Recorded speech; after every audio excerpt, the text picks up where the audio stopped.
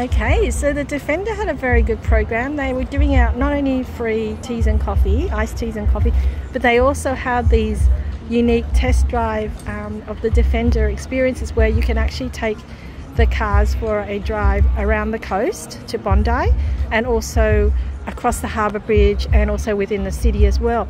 So it's a pity I don't drive, I don't have a licence, but if my friend was here, he'd probably be really interested in taking it for a test drive and also see the sights around Sydney and wherever. So yeah, interesting. Not sure if I want to go in there. I can't remember what was there, but it wasn't much. It was just I think they were offering free juice or something in the morning between 8 and 9, I think it was. So I really wanted to do the podcast, but I'm not prepared. I don't know about this idea zone.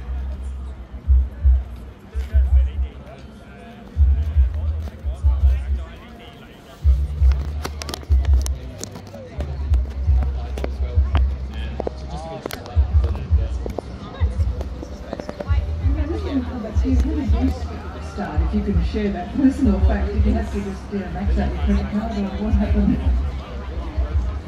Yeah, a little bit unusual, because I think many of us come from many years in the industry. We had a quite reasonable angel run, so a little bit unusual. We started relatively recently.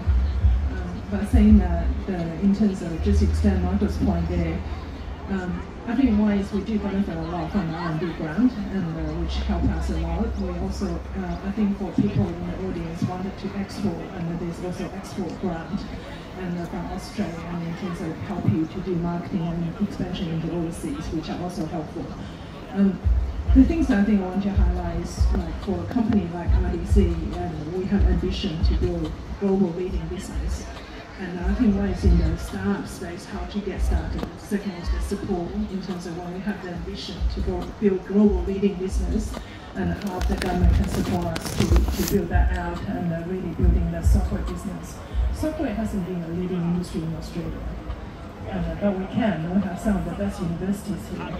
We have such a strong banking system here.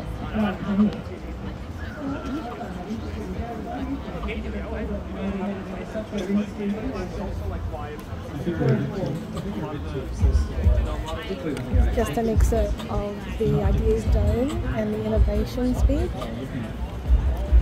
Should I go in there again?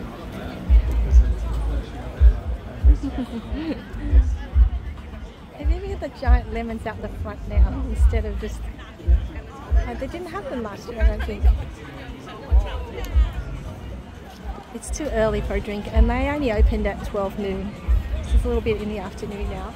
It's actually starting to cool down now, and I think it might be raining in the afternoon, but we just have to see. I wanted to see this. Oh, I think they're not free anymore. I think you have to have a badge to get up there now, whereas this morning you could actually go in there. There's us.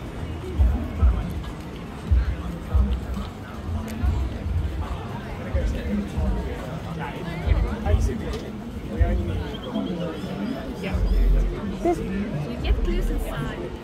Yeah, inside as well. Is this open to the public anymore? Yeah, of course. Oh, it is, okay. Yeah, if you scan the QR code just over here, there's a scavenger hunt. Oh. And then there's also a rooftop bar upstairs. Oh, okay. All right. Okay, thank you. I'll come back. No worries, it's just under crash. Yeah. So that's new. Last year I don't think they had that, unless I missed it.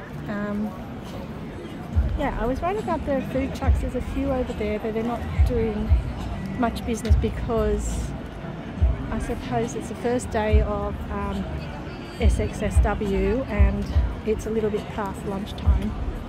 So I'm interested in the Commonwealth Bank. This is really, really pretty. This building's really, they put a lot of effort into this last year and the same thing this year, except they added the giant lemons across on the sides this year. But I'm interested in going to the Commonwealth Bank. This last year they had a really good, I think it was an AI display, so this year I think it's on cyber. So I'm going to end the video here, and take another one when I get inside, if I get inside. Thanks for watching.